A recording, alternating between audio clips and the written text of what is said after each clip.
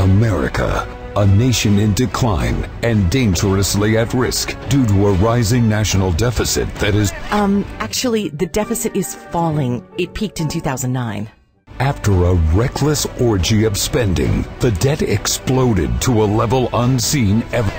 Actually, the deficit grew because Wall Street tanked the economy in 2008.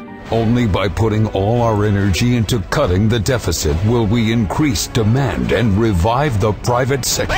Actually, there's no relation between smaller national deficits and increased demand. That's why a movement of regular people, young people across this nation is rising up, ready to do what politicians won't. Actually, the movement is created by 86-year-old Wall Street billionaire Pete Peterson, who pledged $1 billion of his fortune to promote austerity. With the help of renowned Harvard economists and groups like Fix the Debt, Pete Peterson is poised to save America from the ravage. Actually, debt studies by Pete Peterson's Harvard economists have been exposed as riddled with errors. Pete Peterson's Fix the Debt is filled with wise deficit hawks who have America's best interests.